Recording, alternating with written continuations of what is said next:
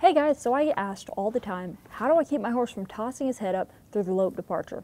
First of all, we need to understand why that happens. Horses raise their head up for departure in order to get their front end elevated when their back is hollow. So in order to fix this, we have to get that back round, get that top line soft, and help that horse develop those core muscles so he can lift himself correctly through the departure instead of overcompensating in the face. I see a lot of times people will try to go to the face to fix this, and they end up getting that horse's face and kind of cranking him around a lot and stuff and trying to soften him up. But in reality, that's not what needs to happen. We really need to go to the back, and if the horse doesn't have the muscles to carry you, to lift you up and carry you through that lope departure, then it's not going to happen no matter how much face you get on your horse or no matter how much frame you get. Collected walk to lope departures are extremely important, whether you're getting a horse ready to show competitively or you just want to help him develop his best at home. The first thing that you need to focus on is making sure that your horse has great walk to trot transitions, okay? So if your horse can't pick himself up and get round from a walk to a trot, then the chances are he's probably not going to be able to pick himself up correctly and go from a trot to lope. We always talk about slowing things down and making sure that they're correct and clean at a slower speed or slower gaits through slower transitions before we try and do higher speeds and more difficulty levels. So be sure that your horse can pick his back up and go from a walk to a jog without coming up like this, without hollowing out, without going into a faster walk or whatever before he trots off. And chances are you're going to find a hole there. So I do run over this a lot of times when we start working with people. We say, okay, well, let's do your walk to trot transition. And most of the time they can't even get that clean. So we have to go back and work on that, get that much more finesse before we want to go and work on your walk to lope departures. Notice how this horse lifts his back to step into the trot, okay? So when I squeeze my legs, I want that horse to relax in the top line and lift that back and really use his whole body when he goes into those transitions instead of trying to throw himself into it one way or another, okay? So if you're still struggling with these steps, I'd highly recommend you go check out our video, First Steps for Collection, whenever you're done with this one. So once my horse is 100% in this area and I know that he's completely developed and confident about what I'm asking him to do, then we can go ahead and start working on it at the lope. So what I do want to point out is that I never start working on collected walk to lope departures before my horse has the strength to consistently carry some collection at a lope or before he can lope off promptly and quietly every time I ask, okay? So your horse has to have the basic understanding of how to get from walk to a lope or a jog to a lope whenever you give him the cue. If he doesn't even know how to get to the lope when you ask him to, and then you're starting to ask him to frame up and carry himself and pick up his back and do all these things, you're jumping a bunch of steps and it's not going to work out very well for you. So be sure that he knows, hey, whenever I give him the cue, whether you kissed him or you clucked him, whatever it is, lay that leg back there, he needs to know, hey, I can lope off and this is how I do my job. And then we can start working on the collection as time goes on. So I hope that you guys are already there. Be sure that you already have that in place before you start trying to ask for collected walk to lope departure. If you don't have these two steps in place, you'll most likely just end up creating a bunch of confusion and frustration for your horse, and it'll probably be an unproductive wrestling match if you try to get him to stay collected through these transitions. The next thing I want you guys to take note of is that squeezing should only lift your horse's back. If you squeeze and your horse goes faster, you're going to have a problem there, okay? So there are times when I want to collect that horse and I want to be able to pick up that back and I want to hold him there all the way through the departure because he's going to want to start popping up. If he thinks that the leg means go faster, you're going to run into a multitude of problems there. So he has to understand that when you put a leg on him, it doesn't mean go forward faster. I know I'm going to say that over and over again, but I have to emphasize this because I see people run into that so many times. Their horse might have a vague idea of what collection is, but on the other hand, he still thinks he's got to go forward off it. So if your horse is not very sure of what different kinds of leg cues mean, then you're going to have a hole there. Be sure that when you squeeze, the horse is very quiet off the leg, you can pick up that back, and he's not thinking, oh, I got to run through this. Otherwise, again, you're going to have to be holding him back and you're going to start wrestling with him.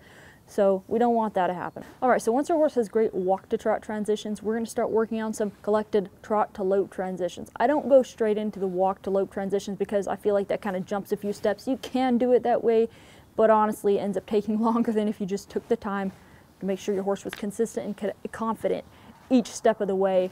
So yeah, we're going to work on some trot to lope transitions next.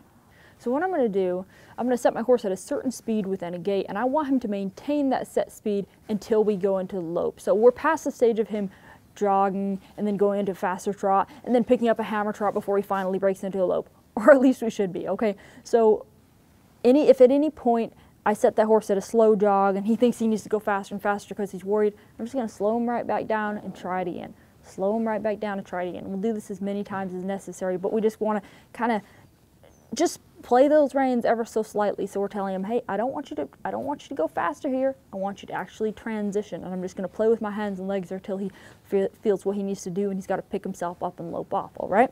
What I'm looking for is that this horse stays quiet off the leg, stays relaxed in the back, and that he doesn't push on the bit, nor does he hide behind it, okay? If any of these things are happening, your horse is probably getting a little bit confused and worried, and we're going to want to slow him back down and get him relaxed in, okay? And I don't mean just slow him down and then take a big old long break and relax and just let him completely forget about what you're working on, but at the same time, break him back down, just give him a moment to think about it, get yourself both set back up, and then go again. It's very, very important that you give your horse enough rein to make the move through this stage. So if at any point you feel like you have to muscle your horse back or hold him in place during this transition, chances are he's either worried about the leg or you've lost connection with the feet. Probably both. If at any point your horse is way behind the vertical and you've lost connection in the feet, stop what you're doing and go back and rewire that stop. You have to have those reins connected to the feet for this to work. Alright, so once your trot to lope transitions are really solid and your horse is very confident in this area, then we can begin to work on our walk to lope departures. Okay, so if at any point your horse raises up or he tries to trot off while you're working on this, then just break him back down, lift that back up, and ask him to try again until he figures out how to lope off, okay? I'll give my horse a few steps. Mostly I try to feel this out. I don't make them just go from just a walk to a lope the very first time. I'll give them a little bit of leeway as long as I can feel that they're soft and relaxed and they're really trying to make that move, okay? If I feel a lot of anxiety coming up or that horse is really worried and I can tell he's unsure about what I'm asking him to do, then I'll go back to the previous step. I cannot emphasize this enough. A lot of times people want to jump over these steps or skip or just leave big old holes out there, and you're going to spend way more time trying to patch things up or fix things here and there than if you've just taken the time to do these steps solid all the way through. If he raises up a little bit in the front end the first few times, I'm not going to really worry about it too much. As long as he's staying soft in the chin and relaxed in the back. That's two most important things. So while you're working on this, it's very, very important that you don't overcorrect your horse at any point or make him feel bad about what he's doing. Our main goal through this whole thing is to keep the horses relaxed. If we want them to have relaxed, quiet, pretty lope departures, they have to be confident in what they're doing. And if you start jabbing on them and poking them around with the spurs and getting in their face, then all it's going to do is raise that anxiety so much to the point where he can't focus on what he's doing. All he's thinking about is, you know, I'm really in trouble. Okay, it's going to make a tense horse and you're not going to get those lope departures that you're looking for. So I can't say this enough.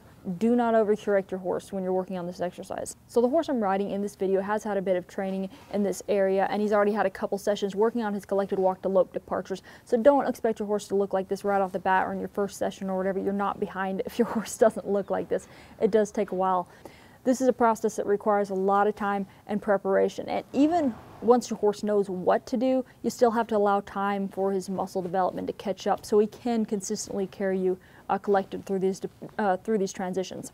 When I lope off, notice how I don't go very long before breaking my horse back down to a walk and then trying it again. So if you lope off every time and you go around like 3 circles before breaking him back down, what's going to happen is that not only are you going to wear your horse out so much faster, but you're also not going to get in those repetitions that you need to make progress on your departures. Alright, so there are a few things I want you guys to remember. Be sure your horse knows how to lope off easily before you start asking him to do it collected, okay? He has to be very confident in that area.